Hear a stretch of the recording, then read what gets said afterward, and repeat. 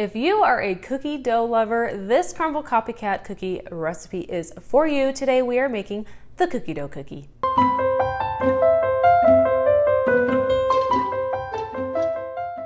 What is up, you guys? It is Karli here, and you're officially cooking with Karli. And today we are making a good one, you guys.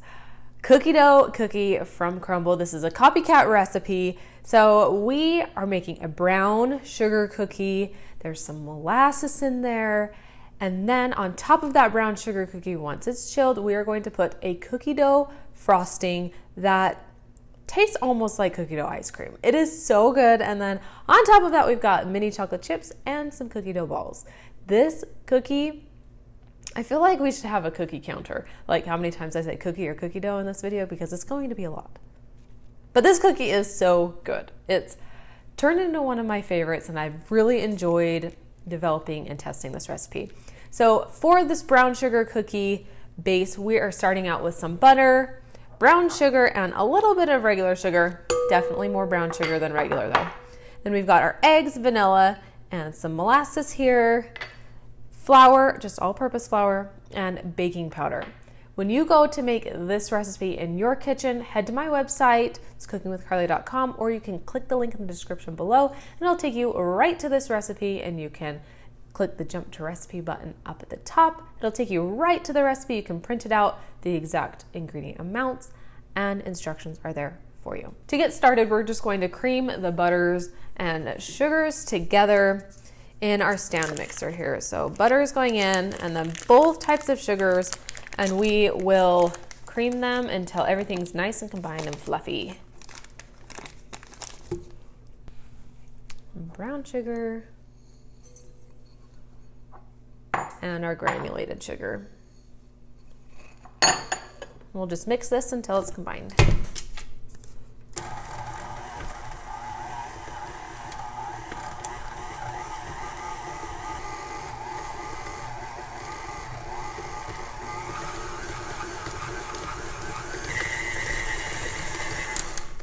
Now that that is combined, we're going to add in our liquid, so the eggs, vanilla, and molasses.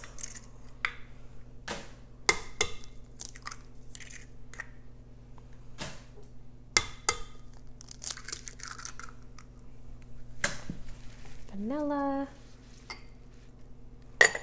and then the molasses here. Fun fact, brown sugar is just regular granulated sugar and molasses mixed together. And so adding this extra molasses will really give this sugar cookie like that brown sugar taste. All right, let's mix this together until it's nice and combined.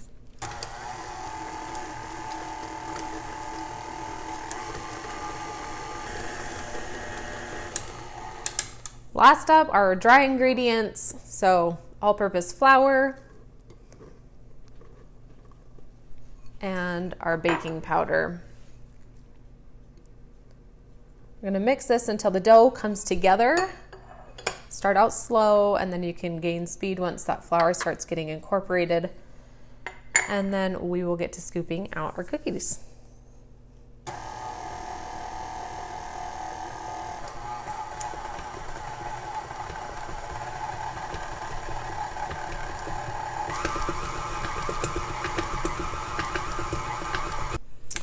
If you're a fan of cookie dough, give this video a big thumbs up and subscribe to my YouTube channel, because I'm coming out with a brand new Crumbl Copycat cookie recipe every single week, and you don't want to miss any of these. Leave a comment below if you have a special request, and I'll add that request to my ever-growing list of copycat recipes to work on. We are going to use 1/3 of a cup of dough for each cookie. So what we're going to do is scoop the dough out 1/3 of a cup, and we're going to roll it into a ball, and then we're going to really flatten this. These won't spread a ton, but they will expand a little bit. And so we're just going to flatten them until they're about 1/2 inch thick here, and then place them on our tray. And we are going to place 6 on each tray, and we're going to make 12 cookies. So I'm going to get to rolling, flattening, placing on, then we'll stick them in the oven. These cookies are ready for the oven. They're headed into a preheated 350-degree oven, and they're going to bake for 13 to 15 minutes. They're going to spread quite a bit, and you're going to start to see some air escape just on the edges, but they won't get crackly or brown. So definitely pull them out when the centers don't look wet anymore. You don't want to overbake these or they'll be really dry. So once they spread, the edges start to, there's little crackles just in the edges of the cookie, pull them out. So set it for 13 minutes, start there. The cookies came out of the oven and they are currently in the fridge chilling. So while those cookies are chilling, let's make this cookie dough frosting. So here are our ingredients. And the secret to this frosting is actually melted white chocolate chips. So that's what I'm going to do first, is pop these in the microwave and get them melted down. So 30 seconds on, give it a stir, 30 seconds again, and we should be melted then. I just stirred this once. I'm gonna put it back in for 30 more seconds, then it should be melted. Our white chocolate is nice and melted here, and we melt this first because we want it to cool down a bit before we add it to our frosting. So while this is cooling down, let's talk about the rest of our ingredients. We have basically what we need to make cookie dough, because this is a cookie dough frosting. So we've got butter, both kinds of sugars here, some vanilla, salt, some heat treated flour. You can get the instructions on how to heat treat it in the description below, that link. It'll give you all the info you need. And then we've got some milk and some powdered sugar. To start our frosting, we are going to cream together our butter and sugars.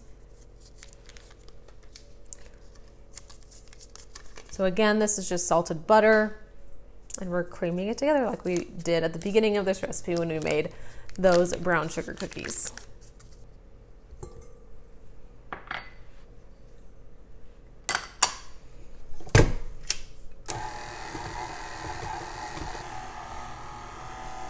Next up, the melted chocolate is going to go in and mix together with the sugars and that butter.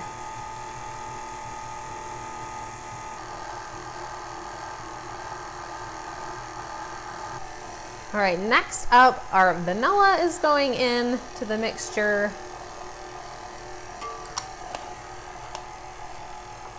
And then our heat treated flour.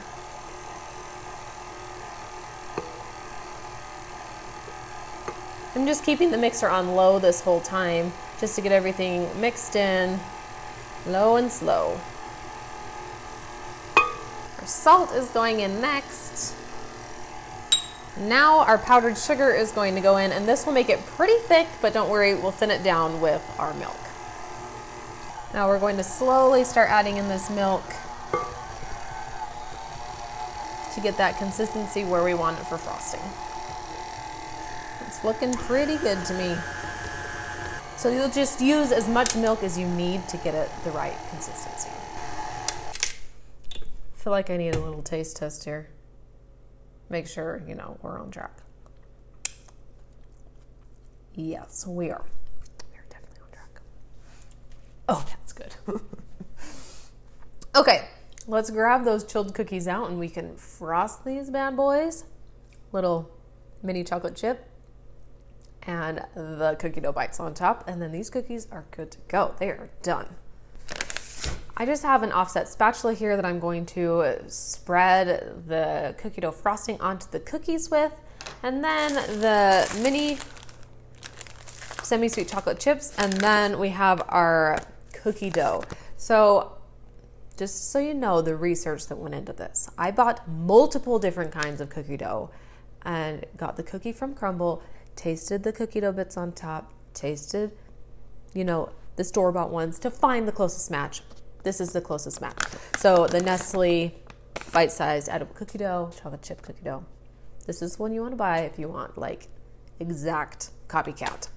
So to spread this on, we don't need any piping tips. This frosting is just spread right onto these cookies, just like this. Nice thick layer is what I prefer. And then we will put the toppings on.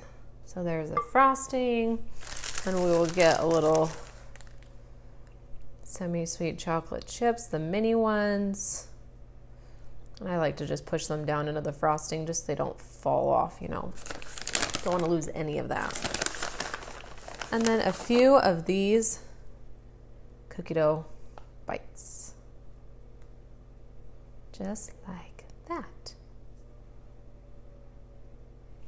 And our cookie is done. Dun, dun, dun, dun. All right, I'm just going to repeat that with all of these. Then we can taste test. Now, these cookies are served chilled. So once you frost them, they're all topped off. Put them in the fridge until you are ready to eat them. I eat them straight from the fridge, and the cookie is so like chewy, almost fudgy. It's like a cookie dough explosion in your mouth. You are going to love these. So make this recipe in your kitchen for a fellow cookie dough lover, and you are bound to become their favorite person ever. Okay.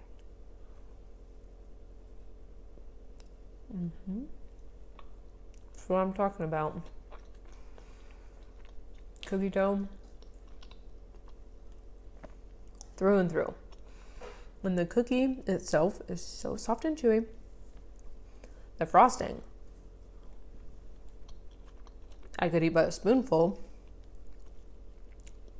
It's a keeper.